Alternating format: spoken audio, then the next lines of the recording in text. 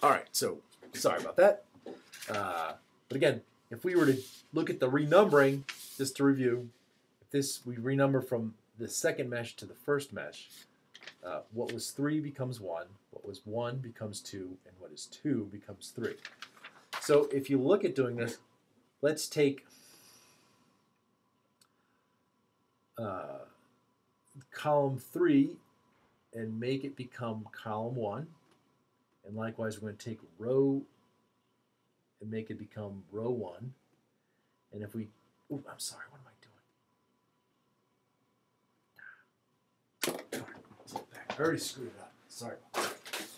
Let's do it this way. Screw this up. What? This is my whiteout thing. But it's all dried up. Well, okay, I screwed up already. Forget this arrow was here. All right.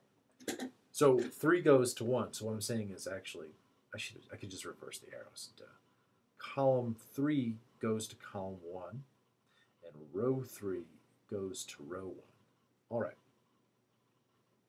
And then 1 goes to 2, so we're going to take row 1, put it here, and then put column 1 and put it here. And then finally 2 goes to 3, so this goes here, and this goes here. Now if you renumber it in that order, it looks a little confusing, but let's see if I can get these both on the same page.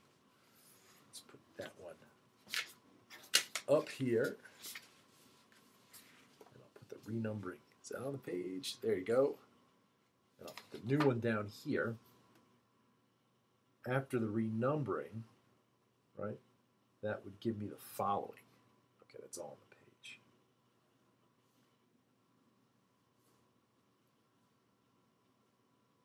the page.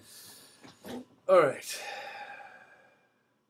So this, well, let's just go. This one here goes to the second row, second column. So that's a K1 plus K2. This one here goes to the third column, second row. So that's going to go here. This one goes to the first column, second row. This one goes to third row, second column. This entry here goes to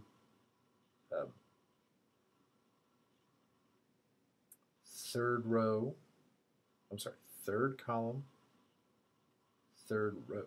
What happened there? Did I do that right? 2 goes to 3.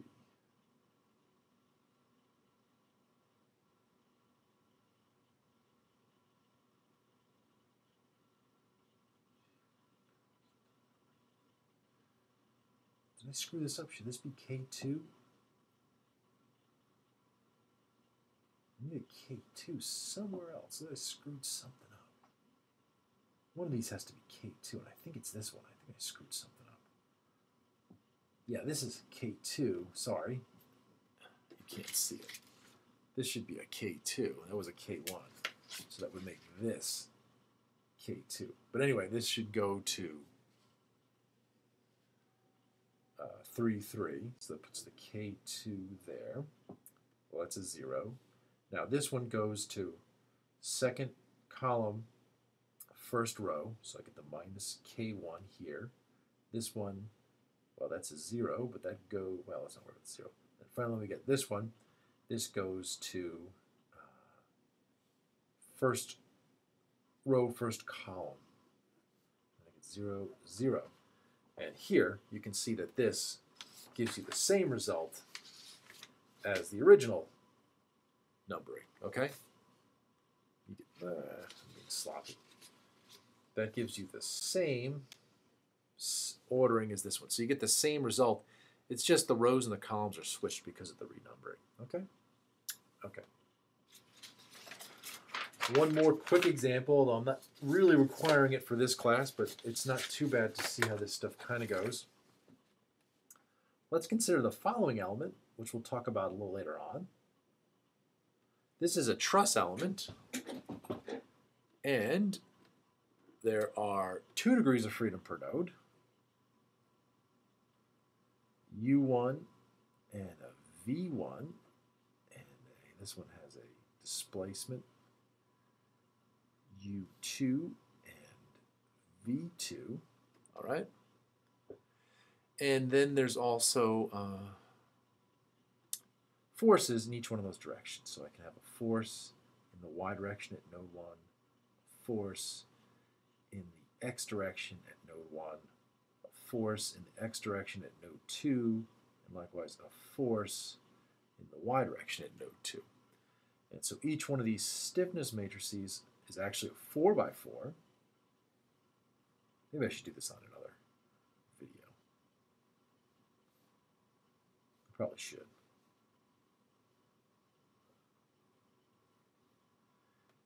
And the way we organize those is as follows. Yeah, I'm going to do this on another video. This is kind of a waste of time. I shouldn't have started this. U1, V1, U2, V2. So here's the x and y degrees of freedom for the first node, x and y degrees of freedom for the second node. We do the same for the forces.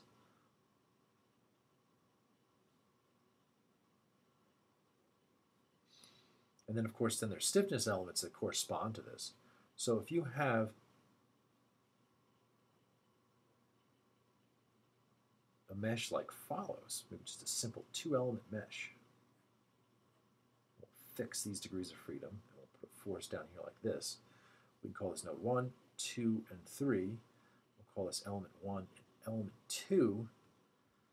Again, you could construct the local stiffness matrices for each one of those elements. We'll talk about how to do that later. And they would scatter the same way, but with degrees of freedom. So the global stiffness matrix in this case is actually going to have 1, 2, 3, 4, 5, 6 degrees of freedom.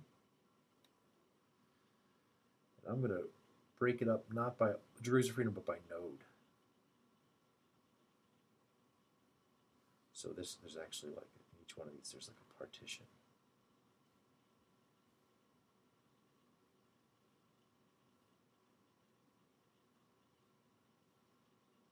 Because what we have here is U1, V1, U2, V2, U3, V3, right? And this goes to Fx1, Fy1, Fx2, Fy2, Fx3, Fy3. So this kind of makes sense. The first element connects to the degrees of freedom of node 1 and 2.